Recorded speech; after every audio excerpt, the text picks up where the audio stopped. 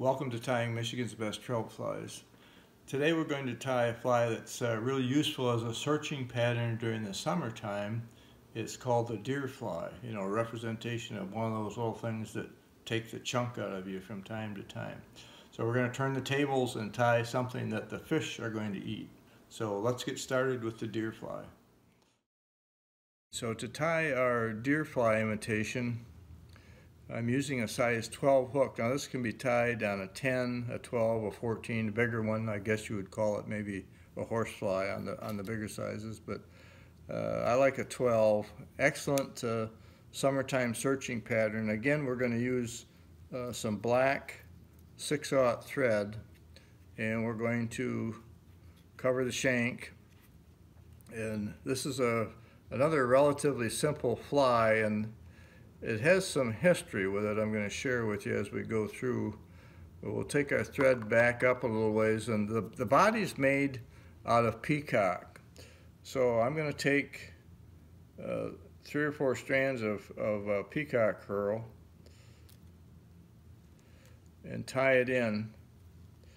Now, we demonstrated this particular method a while back with another fly, but when you're using peacock, if you've tied flies and fished flies with peacock bodies, you found out 2 things.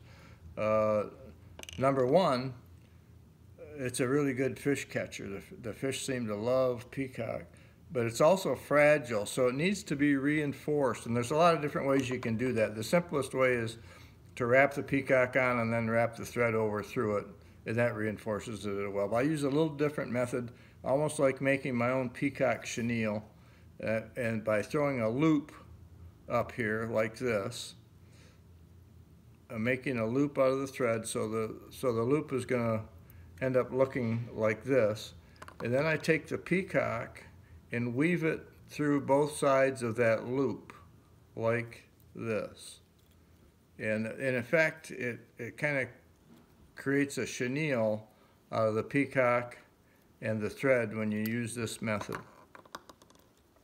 and it makes a very secure fly when you do that. It takes a little bit longer, but the durability is well worth it, and you'll get used to figuring out how much of this you need after you do it a couple of times. We're going to get enough on here to cover the entire shank with this peacock. That should be enough. So we're going to wrap it. All you do now is wrap it forward, simply in overhand wraps. Now you've created pretty much your own chenille. That's going to survive a lot of working over by fish teeth. Let's take our peacock all the way up to just barely behind the eye, and we'll trap it there and get rid of our excess. So we should look like this at this point.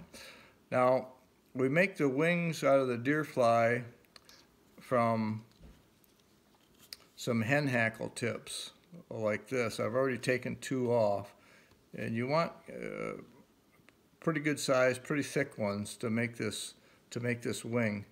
And the way I do it is I take these and I lay them right on top of each other and even up the tips, so they're just as even as you can get them. Lay them on top of the hook.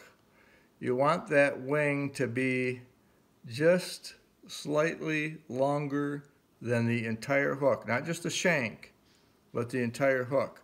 Once you have that secured, we're going to switch hands. We're going to cut it off right there, and then we're going to tie this in just barely behind the eye of the hook, and tie it down a little bit as you go back, and then you can gradually separate these wings as you go back.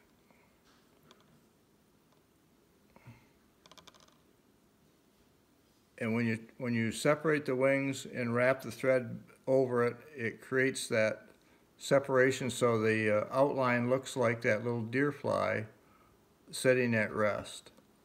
When you get done, it should look something like this.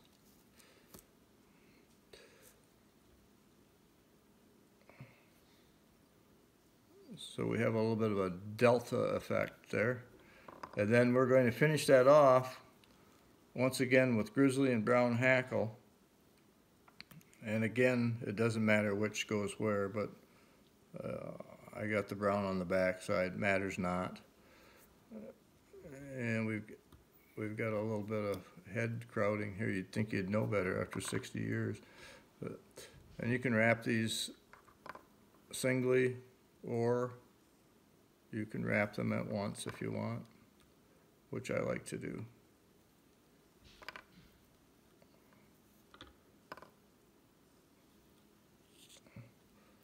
And then just trap it up here near the head.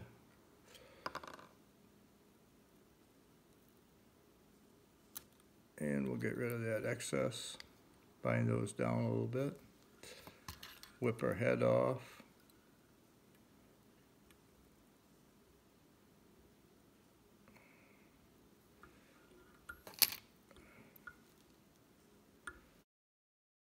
Here's your completed deer fly, and hopefully when I turn it a little bit you can see the split in the wing.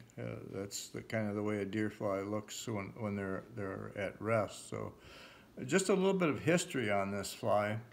This fly originally came to us when I was working in a fly shop in downtown Grayling as the Lake Erie King. And I believe it was originated by Ann Schweigert of Jack's Rod and Fly Shop in Roscommon, Michigan. Now the original had a little tail on it. When we got it, Bob Smock, the owner of the fly shop I was working at, took this fly, he removed the tail, and he took the brown hackle off, left it with no tail and just a grizzly hackle, and renamed it the deer fly. Well, over a period of time, I decided that it might be more effective by putting the brown hackle back on, which I did, and it did, as far as I can see, make it a much more effective fly. So here's the finished product, the deer fly by way of the Lake Erie King. So tie some up. It's a really good summertime searching pattern. And if you're, excuse me, if you're interested in buying any of my flies, please use the number on the website and call me directly.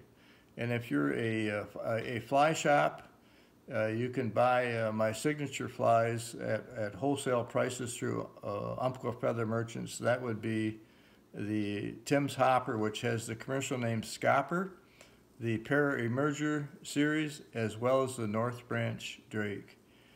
And if you're on my website and you're looking for something that you can't find there, especially hackle, I have a ton of it that's not listed.